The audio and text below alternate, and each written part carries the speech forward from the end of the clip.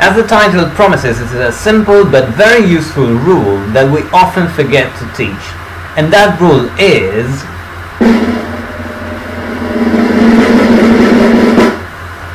in English, when we have a sequence of verbs, all the changes go on the first one. So if I have a phrase I want to buy a house and I want to turn this phrase into the past form, it will be I wanted to buy a house, no change to buy. If I have the phrase I have been to Italy and I want to make it negative, it will be I haven't been to Italy, no change to been.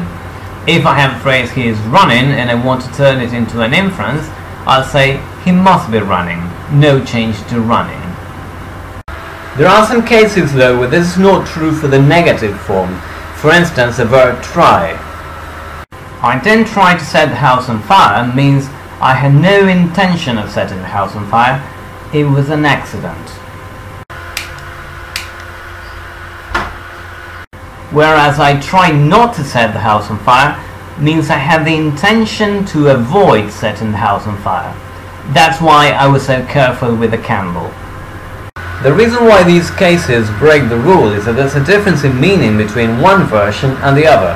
As long as students understand that difference, this type of exception should not be a problem. So that's it. This was a simple, almost silly, but very useful rule that we often forget to teach. See you next time and thanks for watching.